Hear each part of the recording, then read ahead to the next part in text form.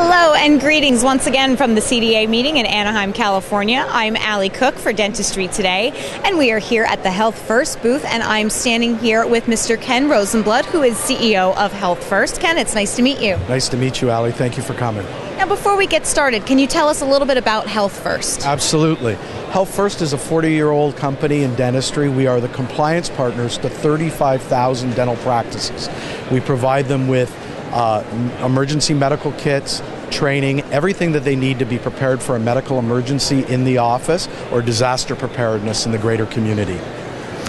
We also focus on other areas of compliance, specifically radiation minimization in the practice, environmental, sharps takeaway programs, amalgam separation, every waste stream that comes out of the dental office, we help the practice deal with in an environmentally friendly and safe manner for the practice holders.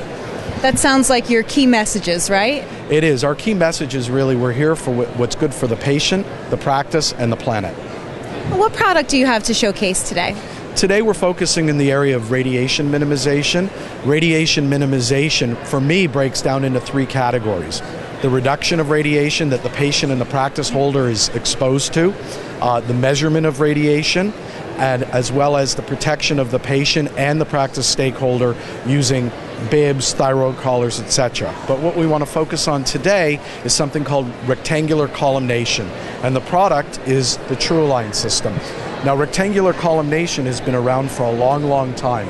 The ADA recommends it. As a matter of fact, the ADA's radiological guidelines state that wherever possible, only shoot a beam that activates the sensor or the film that is no larger than the sensor or the film itself. But that is a problem in dentistry because of cone cuts, because the patient moves, and you never know when the film or the sensor is truly aligned with the beam.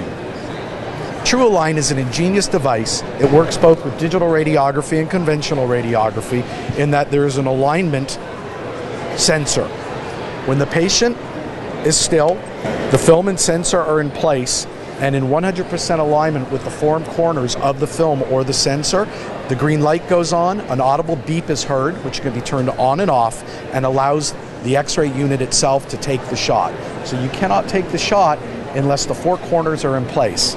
The benefits to the patient: 70% less radiation on a digital unit or a conventional unit, as well as 70% less scatter radiation for the practice stakeholder, for the person who's actually taking the x-rays. So it's a win-win-win, and we are complying with the principle of ALARA, always the lowest amount reasonably achievable. So it's safe for everybody involved? It's safer for the practice stakeholder. It's safer for the patient. We know that patients are concerned about radiation. Radiation is cumulative.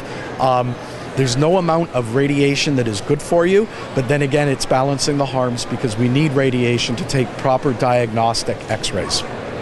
Wonderful. One last question for you. Where can people go for more information? You can call HealthFirst, or you can visit us at our website at healthfirst.com. And we also have a link to the ADA's position on rectangular collimation and, quite frankly, its requirement. Okay, Ken, very great information. Thank you so much. Thank you very much. And as always, for more information from the CDA meeting in Anaheim, you can stay right here at our website at dentistrytoday.com.